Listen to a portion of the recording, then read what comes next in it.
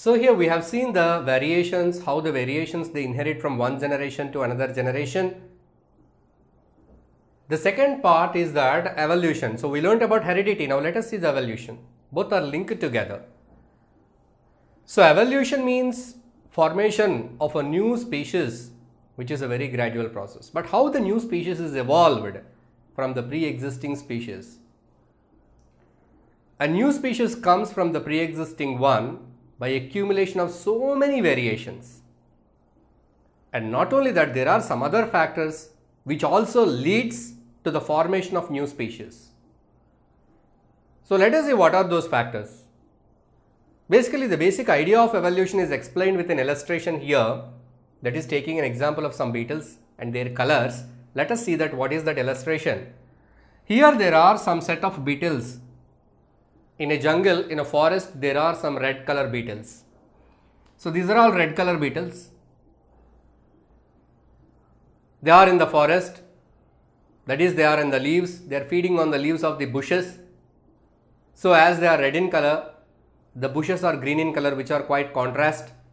They are easily identified by the crow which eat the beetles.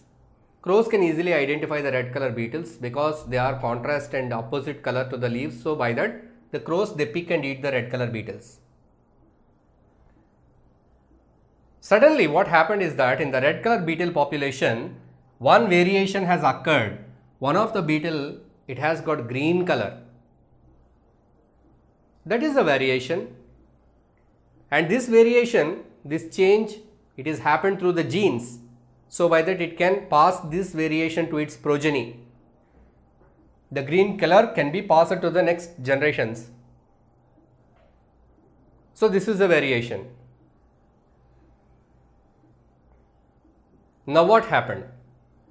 Because of this green color, as the green color blends with the leaves of which are in green color, so the green beetle is not being eaten by the crows. Crow cannot identify the green beetle because the leaves are green. Camouflage takes place. That means blending of its color with its surroundings. So only the red beetles are identified. Green beetles are not identified by the crows. So the green beetle population is increasing because crows are not being eaten. Crows are not eating the beetles. So beetles are not being eaten by the crows. Why the green beetles are not being eaten by the crows? Because the green beetles are not identified as they are in green in color. So crows are identifying red. So gradually the population of red beetles is decreased and green beetles increased. You can see that here the green color is an advantageous variation for the beetle population. So by the generations on, you can see the green beetle population is more, red beetle population is less. So the variation, the green color, it fetched the organism. So this is the situation 1. Now let us see the another situation. Now let us see the second situation. Here again the same background, that is the forest. There are a group of beetles which are red in color. They are being eaten by the crows. Red is a contrast color, so by that the crows can easily pick up the beetles. So suddenly there is a variation. There a beetle developed a blue color. In the first situation we have seen a green color. Here the variation is blue color. So the blue color beetles, that is a variation which it can pass to the progeny. The blue color beetle is also producing blue color beetles. But the crows, they can identify the blue color better than the red color. So the red beetle population is more. The crows are identifying blue color. So the blue population is less. So here the variation is not advantageous in this case, in the second situation. Now suddenly what happened? An elephant stepped on these beetles. This is the elephant foot. So the elephant stepped and all the beetles died except a few which are only blue. Only a few blue beetles, they survived. Rest of the beetles died. So only these 4 blue beetles. So what happens? The blue beetles, they continue their progeny. After generations and generations, mostly the new generations will be blue. So it became a very important character of the beetle, that is blue color. Actually it started as a very rare variation. Here rare, all are red, only one is blue, rare variation. But here the total group is blue, the whole generations are blue. Means a single rare variation can become a common characteristic of an organism. That we can understand from this situation. Now let us see the differences between the two situations. In the first situation, whatever the variation has occurred in this beetle population, that variation, it is an advantageous variation. Advantage for the green beetle population to grow. You can say it is an adaptation. Blending with surroundings to survive is an adaptation. It led to the survival of the green beetle population. You call it as natural selection. Natural selection. So the variations that are helpful for the survival of the organism, that is called as natural selection. So this is one way how the evolution takes place. That means how the variations that bring out differences here in the populations. In the second situation, here the variation is not advantageous. It is not helpful for the survival of the beetle. The blue color is not at all helpful for the survival of the beetle. But even then the blue color beetles are evolved. That means even though the variations are not helpful, even though the variations are not adaptations, not helpful for adaptation, even then in some cases the variations are passed. That means even though they are not helpful, it doesn't mean that only the helpful variations they pass. So evolution takes place with adaptation, without adaptation also, that we can observe it here. So this is the basic idea of genetic drift. In this case it is accidental. Here the elephant, it stamped on the beetles, that's why the blue beetle survived.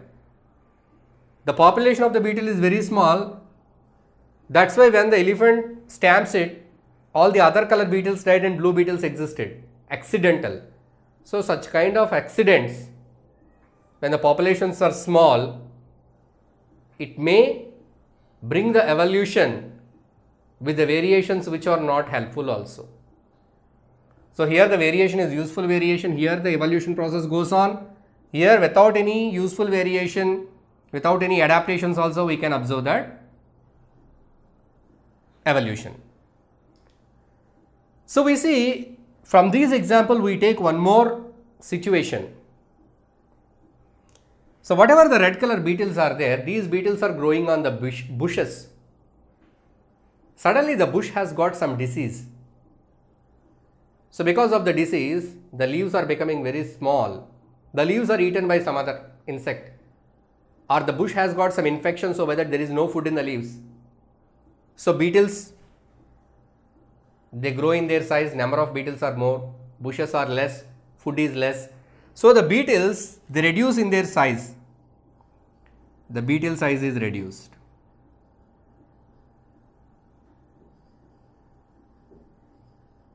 Small. Can you consider this as a variation?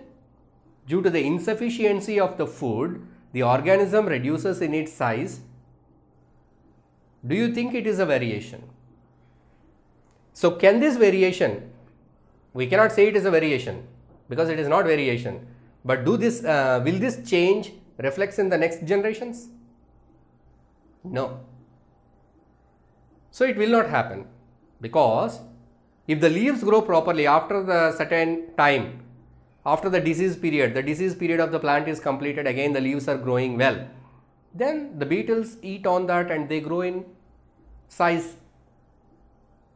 So the change, the variation means it should be, the change should happen in the genetic material of the organism, in the germ cells of the organism.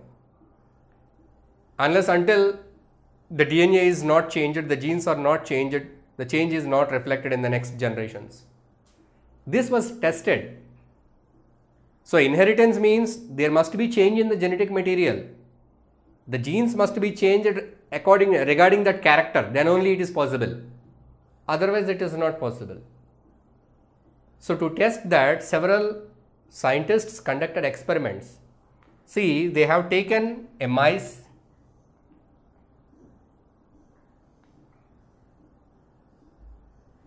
they cut the tail of the mice. So the next generation mice, it is born with tail even though the tail is cut. So likewise, so many generations, they cut the tail of the mice. But even then, generation after generation, the new generations, they are born with tails. Why? Why it is like that? Because cutting of tail is a physical one. It does not make any change in the genes of the rat. It is not a variation. Even though 100 times, in 100 generations you get the tail of the mother, or you will not get the tailless mice. All the mice are born with tail. Means, physically, if a person accidentally loses a hand or leg in an accident, it doesn't mean that his children will be born without hand or leg. It is not inherited. The inheritance happens only if there is any change in the genetic material, only if the changes or variations, that means changes in the genes, that is only reflected in the progenies, coming up generations. If you like this video, please give a thumbs up. Please subscribe to our channel to get more videos on CBSE syllabus.